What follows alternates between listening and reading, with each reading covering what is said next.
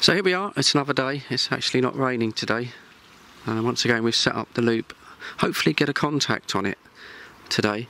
Very conscious about trying to get my distance away from the loop when I'm transmitting. So going to use the Radioddity CS47, this little one-hander, because I've done the power mod on this radio, which you've probably seen on a separate video, and I can choose 4 watts, 8 watts or up to 18 watts. So I'm going to try 8 watts through the loop antenna. They say it will do 20, but no way is that going to do 20. So I'm going to do a quick little audio check now, just back to the shed shack, to make sure that the audio is not distorting. So let's see how that sounds. Audio check 1 2. Yeah, audio 1 2 audio. Audio check 1 2. 1 2 3 4. 1 2 3 4 audio. So that went quite well. It seems that the audio is quite clear. And yeah, that's it. This would be a kind of a setup if you was going to go out in the wild in the sticks and go DX hunting. So I've just got to wait now to see till someone comes on channel, and hopefully we get a contact. Got a perfect SWR today of 1-to-1 keying up, and the needle doesn't even move. So we're going to give Dan a shout, and I'm really hoping that this is going to work. Yeah, Dan Hatfield, do you copy? Fred in the shed? Breaker on the side. Break on the side, come in. Hello Daniel, good afternoon. Oh, hello, weatherman. How the devil are you? I'm very good. How am I coming over on FM this afternoon?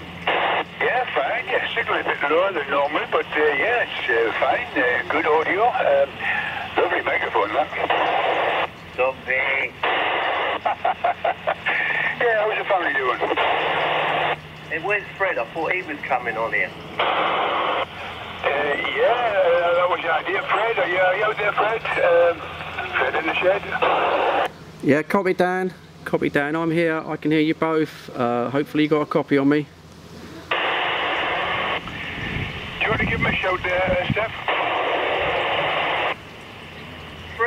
Fred in the shed. Are you out there, Fred? I'm out there, Steph. I'm coming back to you. You got a copy on Fred there, Steph? Yeah, I just went on the 305 and I heard Fred say go down to the Muppets 30, so... Yeah, well done. Paul on the board, have you moved to this channel? Dan, I can hear you. Dan, you got a copy on me. I can hear you, no problem at all. I can hear you and Steph. I'm coming back to you. Call him, I think. Right, okay, we'll go back to 305 then. See you then.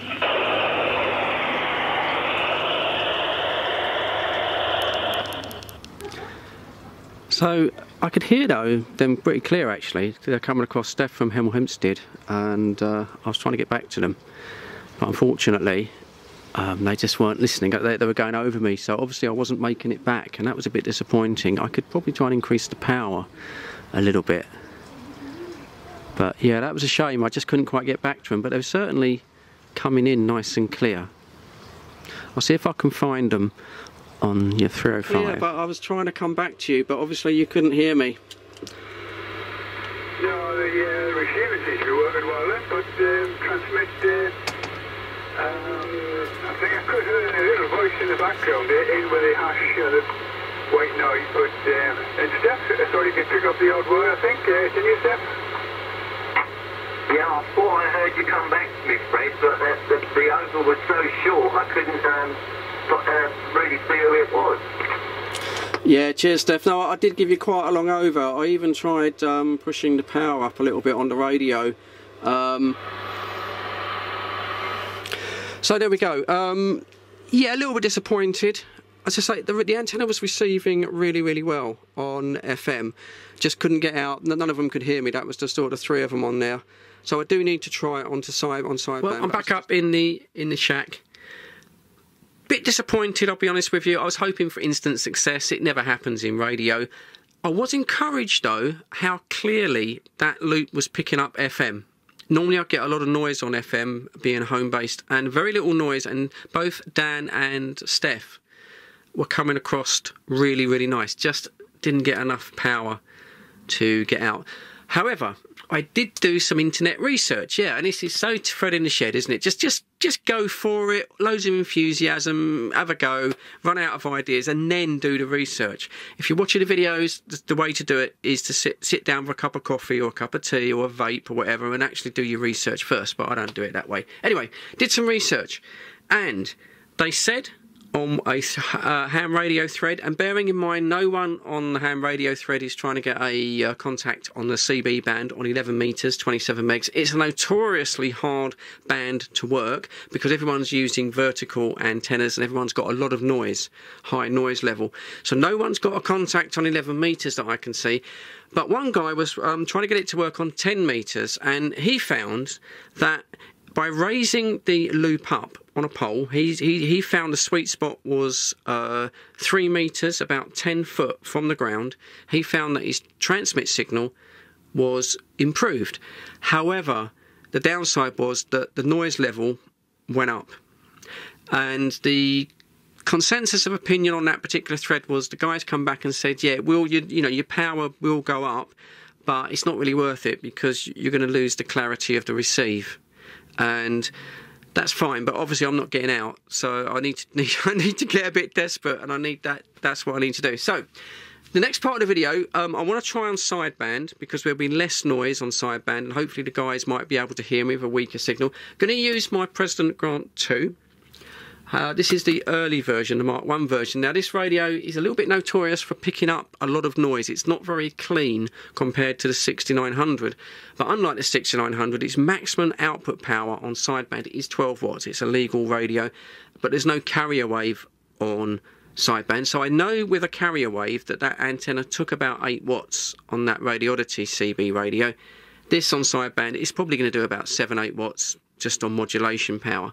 But it will be quite noisy, but the loop should counteract that. So I think what I'll do is we'll go downstairs, I'll set this up on the loop, just on the tripod, and then I'll see if I can get down on the 305, bless him, and hopefully he can hear me. If he can't hear me, then we'll go to my plan 2, and plan 2 will be to put up a pole and tie up the loop about, well, 10 foot, 3 metres thereabouts, and then we'll go back to Dan and hopefully he can hear me. I really would like to get a contact on that loop. I will be disappointed if it doesn't work, but I'm afraid that is radio. Anyway, enough waffling. It makes a change, doesn't it, from doing little reviews on little portable radios. But enough waffling. Let's get downstairs. Let's get stuck into it, and let's hope we get a contact. Typical Fred in the shed. I forgot to press record on the camera for the setup, and I missed a chunk out. Let me just take you through what I've done. I've set the loop back up on the tripod about 3.5 feet off the ground. I've moved it nearer the house, try a different area of the garden, adjusted the tuning controls. I've got an SWR of 1:1 on the Grant 2. So here's the next bit when I try and make contact with Dan. Around about 4:30 times. I might be on mobile, maybe, but anyway, Mary had a little lamb, H3. She was white as snow, and everywhere that Mary went, the lamb was sure to go. Well done, Dan. Slow enough, but I'll leave it at the break and see if you come back and see if you've got anything tuned in there. Back to you, Fred. Hello, Dan. I don't know if you're getting me. I got you perfectly cued in there. That was very, very good over. So I'm coming back to you now. 1664 London Coney. Coming back to you, Dan. Do you copy? What we got here, we've got a USU 450D, and you hadn't stopped. On a 22-foot pole. Yeah, so you're getting anything tuned in? Back to you, Fred. Yeah, I got a copy, Dan. I'm tuned in now. That was a lovely over for me there. I'm coming back to you on the 305.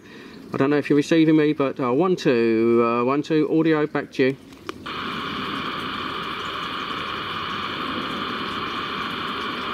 Yeah, Dan, coming back to you. Audio 1 2 1 2 1 2. But I'm getting some local noise here. If you can hear me, can you come back? Well, if you can hear me on the receiving hook here, can you try changing, going up one channel, the next channel up, 315. if you've got a low transmission, I might be able to receive it on there. I'm going up to channel 31 now and see if I can receive anything. So give it a shout. Yeah, okay, Dan, on 31, you getting anything? 1-2, audio 1664. Ah, I've got a Roger beat there. This is 4428 calling from Hatfield. Anybody receiving there? Come back. Yeah, 4428, 1664 coming back. So make very low down there, Fred, but I got, yeah, I got it. You're just getting over the interference. It's unfortunately the frequency isn't clear today, but I can hear your voice, but I can't quite get all the words. I'm getting the odd word. I know you're talking away there, and I can hear you. I can make out the odd word, but it's not very powerful there, Fred. Back to you. Right, let me just go and talk to him on the 6900. I'm going to raise it up onto the pole. Right. Check this out. This is so Fred in the shed, isn't it? Too much enthusiasm, not enough knowledge. So there it is, look. I got it up on the pole and I've estimated that's about 3 meters. 10 foot or thereabouts. Might just be a fraction higher. It's a little bit leaning to one side. But that shouldn't make any difference because it's obviously a circular radius, isn't it? Hopefully it will stay up there just for this test. And yeah, there we go. Very precarious. So going to go on the radio, going to go on sideband again and give Dan a shout, and hopefully he'll be able to hear me. I mean, it's only 6 or 7 miles. It's not very far. A lot more noise.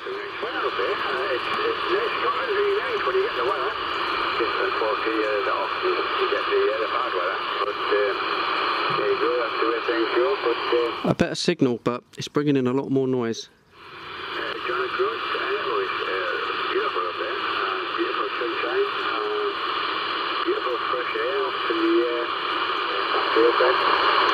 Yeah, copy Dan, copy Dan. I'm getting you. Got a lot more noise though, now I've raised it up a little bit. Getting a lot of noise coming in, but I'm hearing you. And getting back to you, hopefully you might be able to hear me this time. So 1, 2, 3, 4, 1664, return.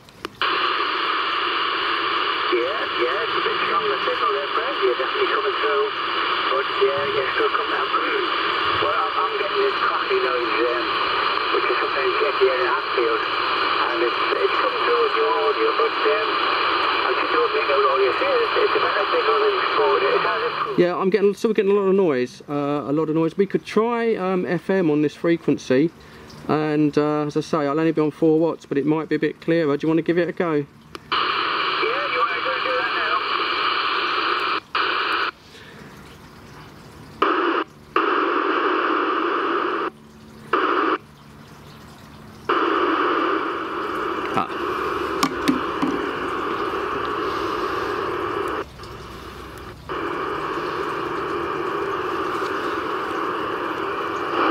Yeah, Dan, you got a copy? You got a copy on Fred?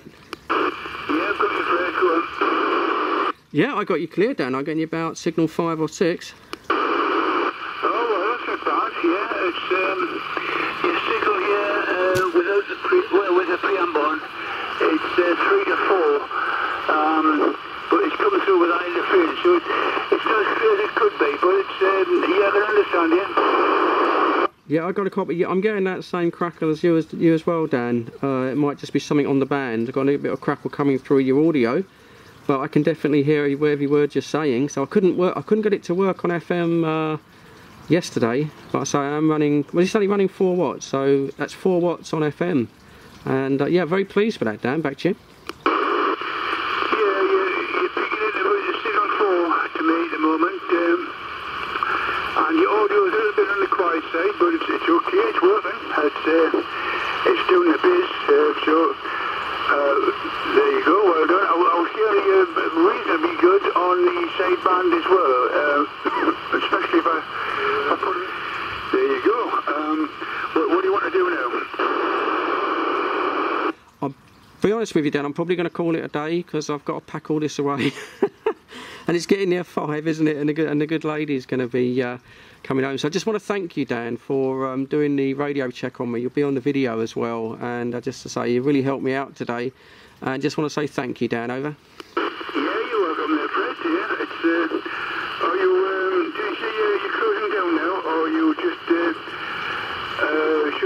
Sorry, mate. Yeah, I'm going to go down, Dan, because I want to try and put all this away now.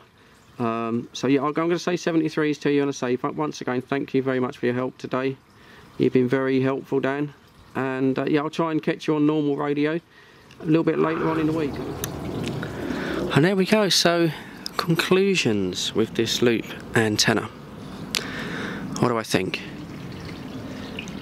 Well, I think that this is not an antenna for the beginners, and I know I get a lot of beginners watch my channel, and if you're thinking that perhaps you can get away with a small 70cm loop antenna instead of putting up a full-sized home-based antenna like a Silverrod or Antron 99 Game Master, it's not going to work straight out of the box. It's definitely, I would call this an enthusiast's antenna. It does need some tuning, which I showed on the other video, and even now I've not got this set up to perfection. I really should be adjusting this different heights down the pole. It's obviously using what I think is skywave.